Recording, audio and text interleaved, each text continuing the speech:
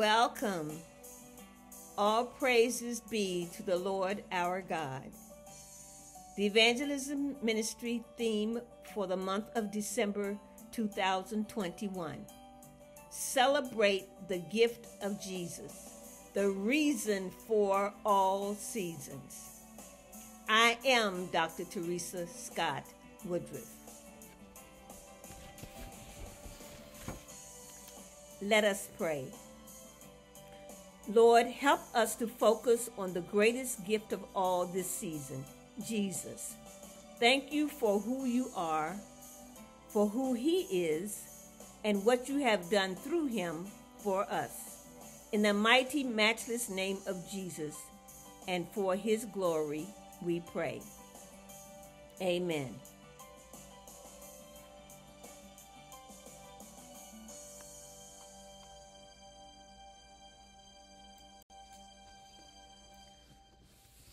For everything there is a season, and a time for every purpose under heaven, a time to be born and a time to die, a time to plant and a time to pluck up that which is planted, a time to kill and a time to heal, a time to break down and a time to build up, a time to weep and a time to laugh, a time to mourn and a time to dance, a time to cast away stones, and a time to gather stones together, a time to embrace and a time to refrain from embracing, a time to seek and a time to lose, a time to keep and a time to cast away, a time to rend and a time to sow, a time to keep silence and a time to speak, a time to love and a time to hate, a time for war and a time for peace.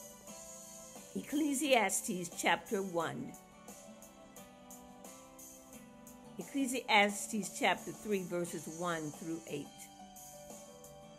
Nothing can or will happen that will be of greater power or truth than the truth that God is with us. The now belongs to God, and so does the future. Secure and perfect, kept in heaven to be revealed at its proper time.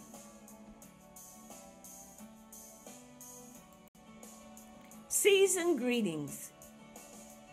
Season figuratively expresses the changing stages of our lives as a way of life as we know it according to how God has arranged them. There will be shifts in our lives. Recognize the season you are in right now, and that it is God's appointed time for you. Resolve to live within it and live it with purpose and peace. Your moment is not someone else's to live. Whatever the season you find yourself in, this is your time. All seasons of life until eternal life are part of living out God's plan in our lives.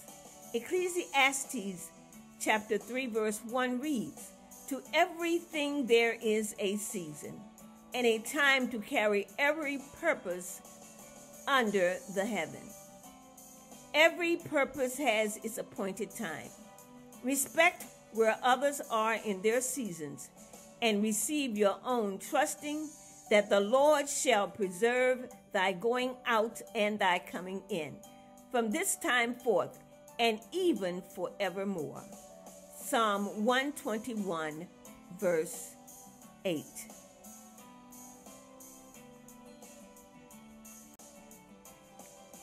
The true meaning of the season. The birth of Jesus holds particularly special meaning for us in that because Jesus overcame, so can we. He was able to live and endure this world in human form, teach and love others, point them to the Father, then conquer death, hell, and the grave. 1 John 5:8 states, "For whatsoever is born of God overcometh the world. And this is the victory that overcometh the world, even our faith."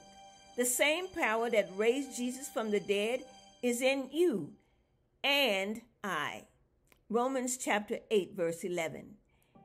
And in this season, we are reminded that he was born into this world just like us. And we have a hope of a home in heaven, all because our Creator loved us so much that he was born in such a lowly fashion.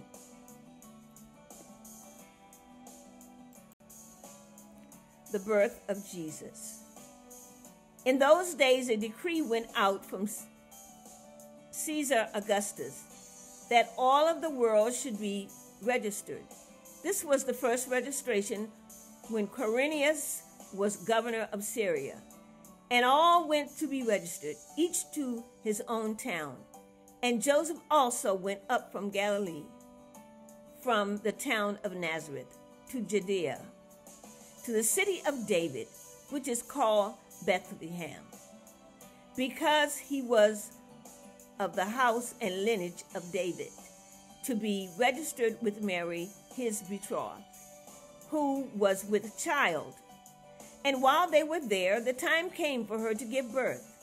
And she gave birth to her firstborn son and wrapped him in swaddling clothes and laid him in a manger, because there was no room or no place for them in the inn.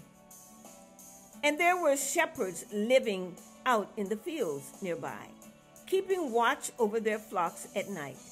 An angel of the Lord appeared to them, and the glory of the Lord shone around them, and they were terrified.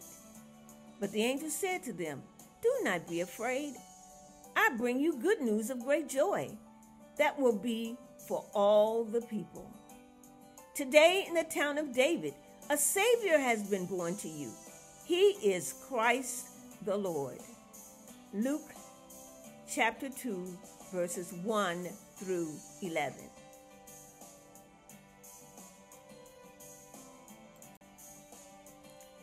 Celebrate the gift of Jesus, because Jesus is the living Word of God, the Lamb of God, the gate, the name above all names, the only begotten Son of God, the gift of God, the last Adam, the Almighty One, the Holy One, the Alpha and Omega, the author and finisher of our faith, the Son of Man, the chief cornerstone, the stone the builders rejected, the deliverer, the Almighty God, the good shepherd, the head of the church, the great high priest, the King of the Jews, the King of kings, the King of glory,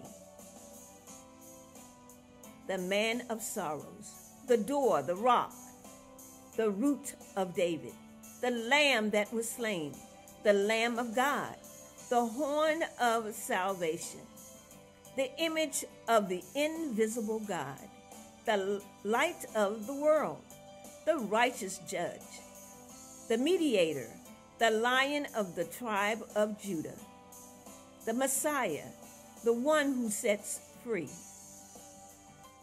the great physician, the bread of life, the living bread, the water of life, the great Redeemer, the true vine, the resurrection and the life, the giver of the Holy Spirit, the way, the truth, and the life, the lily of the valley, the bright and morning star, the rose of Sharon, the wonderful counselor, the everlasting Father, the Prince of Peace.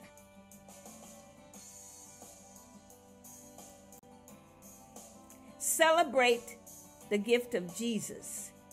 Jesus is our friend who sticks closer than a brother. Jesus is our doctor in the sick room. Jesus is our lawyer in the courtroom. Jesus is our bread when we are hungry. Jesus is our water when we are thirsty. Jesus is our peace in the midst of the storm. Jesus is our joy when we are sad. Jesus is our hope. Jesus is the anointed one. Jesus is love. Jesus is the Christ, the Son of the living God. Jesus is our Savior who died upon the cross for our sins, was buried, and on the third day resurrected from the dead with all power in his hands. And if we put our trust in him, he will give us eternal life. Jesus is the promise fulfilled. Jesus is faithful and true. Jesus is majesty on high. Jesus is omnipotent. Jesus is omnipresent. Jesus is the great I am. Jesus is the sure foundation. Jesus is our high tower. Jesus is the master teacher. Jesus is the anchor of my soul. Jesus is mighty to save. Jesus is the Lord Jehovah, our righteousness. Jesus is Jehovah Jireh, our provider. Jesus is Jehovah Nissi, our battle fighter. Jesus is Jehovah Shalom, our giver of peace. Jesus is Jehovah Rapha, our healer.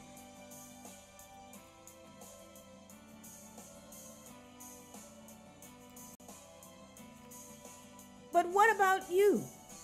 Who do you say Jesus is?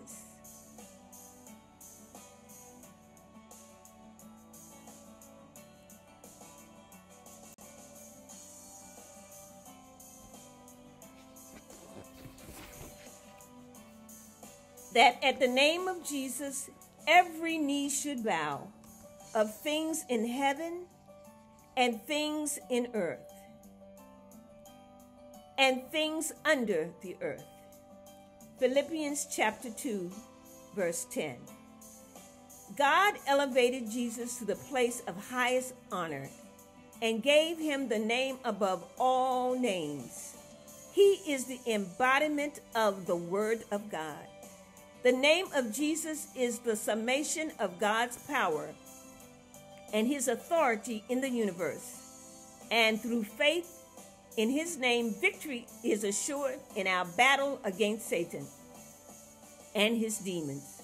That is Acts chapter 3, verse 16.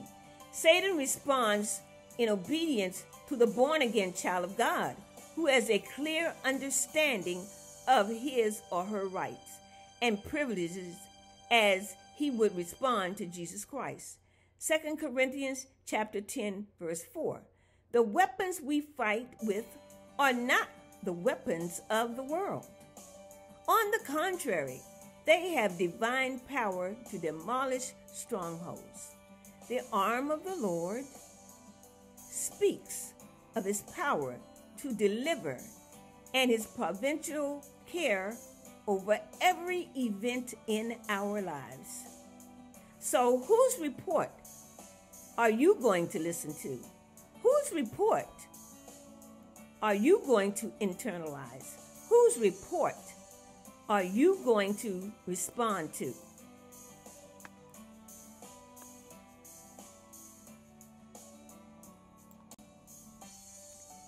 Jesus is for everyone.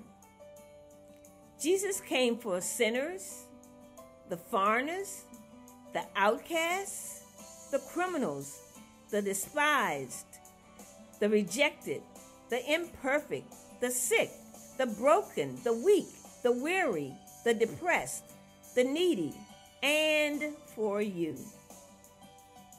God so loved the world that he sent his only Son, that whosoever believes in him should not perish, but have eternal life. John 3:16. He will not reject or despise anyone who turns to him, but freely offers his grace and forgiveness to anyone who believes and accepts it. God continues to choose the unexpected to shine his light to the world, writing a story of healing, hope, and redemption for all to see. It is Jesus and the good news that makes this a season of great joy.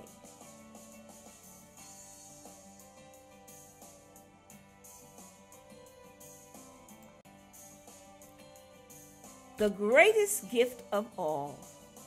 Think about what it is that we have received. To know Jesus Christ as Lord and Savior is the greatest thing in all of life's experiences. Indeed, in the entire universe, the great blessing that is in your life can be shared with someone else to bring him or her hope. Jesus commands us to tell others of his great salvation. He wants everyone to know about him. He suffered a horrible death so that all of mankind could be reconciled to the Father. The only way for that truth to be known for someone is to tell it. We are that someone. They need to know that Jesus loves them and longs to give them life. He desires to rescue each one from the pit and consequences of sin. We need never fear that we will be left alone to speak for him without support. He will always give us what to say and power to be effective. Our help comes from the Lord, the maker of heaven and earth. Psalm 121, verse 2.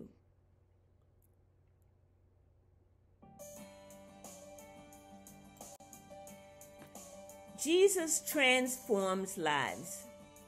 The testimony of a changed person is a powerful thing. If you would like to see the most powerful tool of evangelism besides the gospel itself, just look in the mirror. And who do you see? You, of course. You are a living proof of the good news of Jesus Christ. You have been changed by the goodness and mercy of God. You can glorify God and magnify his message by telling others about how he changed you. The word of God says in 1 Peter 2:9, "But you are a chosen people, a royal priesthood, a holy nation, God's special possession, that you may declare the praises of him who called you out of darkness into his marvelous light." You are the only one who can tell your story. No one can adequately describe that wonderful things that have changed in your life since you have surrendered yourself to Christ. It is your story. No one else can tell it.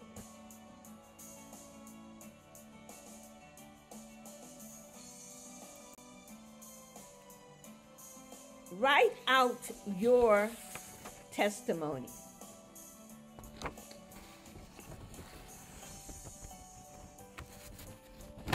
In section A, and when you start this exercise, this is a time of reflection and probably a time that you have enough time to sit down and really reflect on your life. Section A is life before you became saved. Your testimony of how God's grace and mercy brought you through. Section B, in Section B, explain when and how you became saved. Reflect on how you had to go through to get to. And lastly, Section C, describe your life since meeting Jesus. Reflect on your faith walk and spiritual growth in the Lord. And then bless someone else's life with your testimony. That's why we are here.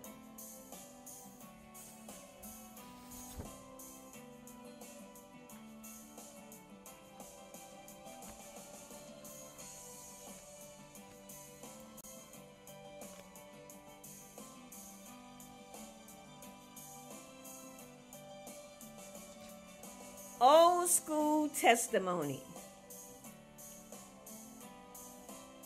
Back in the day, in the Baptist church in the South,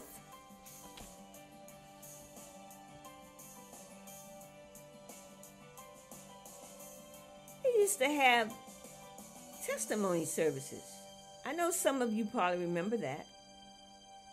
In this instance, we frame it old school testimony. Fill in the blank.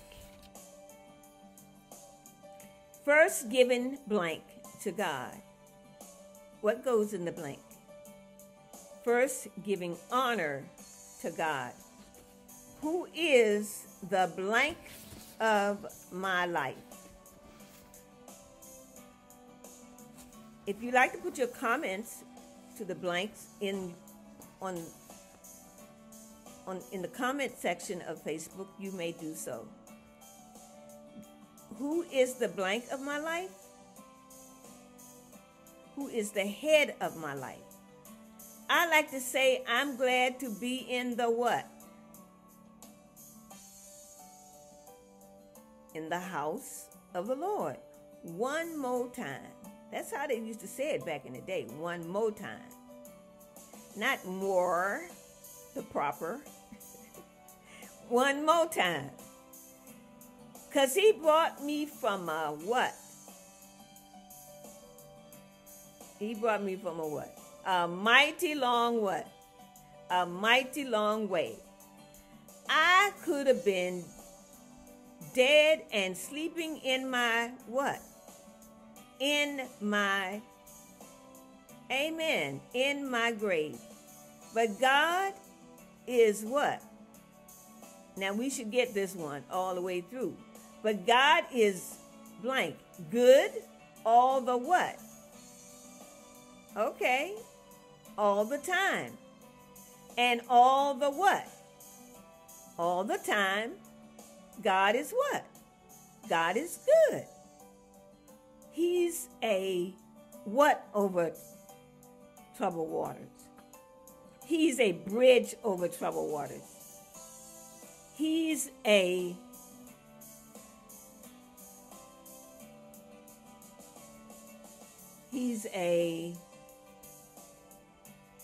mother to the what? The motherless. And a blank. Father to the what? Amen. To the fatherless. Now these go kind of fast, so you all going to have to put your answers in rather quickly because this goes fast. A doctor in a what? A sick room. And a lawyer, I gave you that one for free. And a, what goes in the blank is lawyer in the courtroom. He's the what of the valley? The lily of the valley. A bright and what kind of star? All right. Shining star. He got up early one, what day of the week was it? What day did he get up early? He rose early one Sunday morning. One Sunday morning. With all power, I gave you another one for free. With all, in the blank is power, in his what? In his hands. Pray for me that I, what? In the blank. I grow what? Stronger in the Lord. Okay, let's take it from the top. First, giving honor to God, who is the head of my life. I'd like to say I'm glad to be in the house of the Lord one more time, because he brought me from a mighty long way. I could have been dead sleeping in my grave. But God is good all the time, and all the time God is good. He's a bridge over troubled waters. He's a mother to the motherless. He's a father to the fatherless. a doctor in a sick room, a lawyer in the courtroom. He's the lily of the valley, a bright and shining star. He got up early one Sunday morning with all power in his hands. Pray for me that I grow stronger in the Lord. I know some of you that came up from the South know about that testimony. Amen. And amen goes right there. Because they were doing a lot of hallelujahs and amen during testimony time. Amen.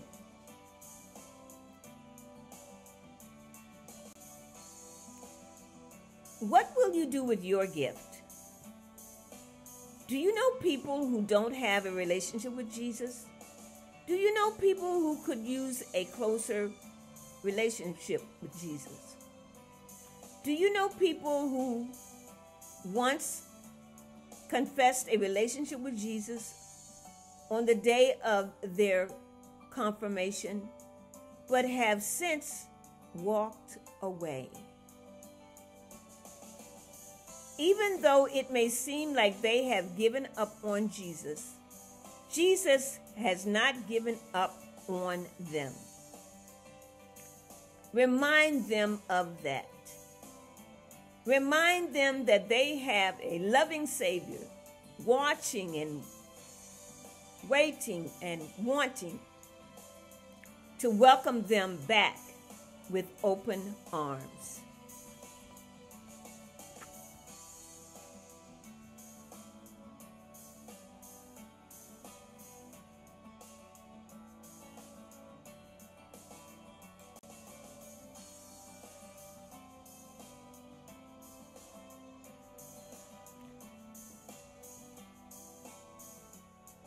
Jesus is coming back to open heaven's gates for us. Jesus said, "And if I go to prepare a place for you, I will come again and receive you to myself. And where I am, there ye may be also." It is John chapter 14, verse 3.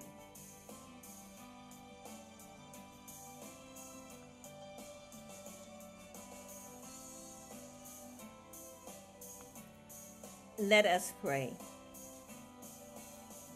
Lord, let us not miss the opportunity to celebrate the gift of Jesus, the reason for all seasons. Let us joyfully share your gift and the powerful message of your word with others. We rely on the Holy Spirit to do the rest. Thank you, Lord, for your immeasurable gift. In the name of Jesus, we pray. Amen.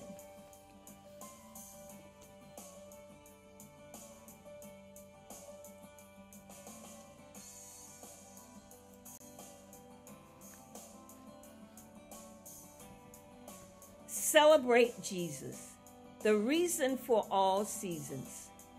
Jesus is God's perfect, indescribable gift.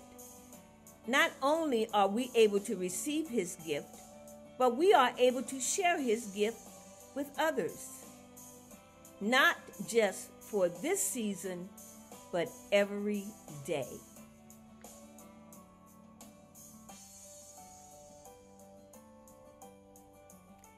May the grace of the Lord Jesus Christ and the grace of God be with you all.